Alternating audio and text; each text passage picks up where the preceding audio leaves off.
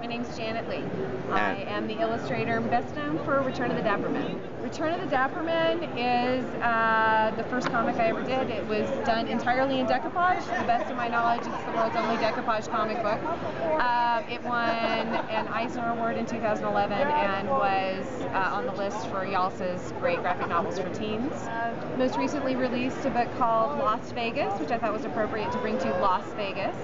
It is my first science fiction work. It is a casino heist set in outer space.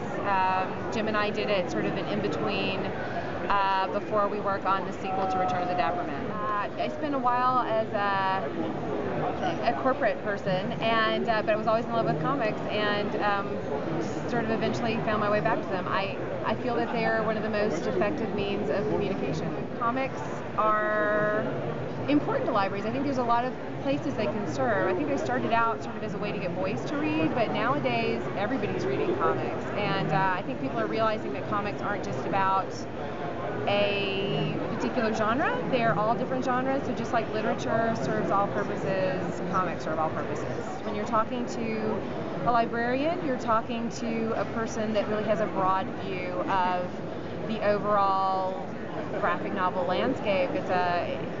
It's a person that's read very deeply and a person that's really committed to the genre. Libraries sort of keep us in touch with the stories about ourselves. I think it's easy in this day and age to,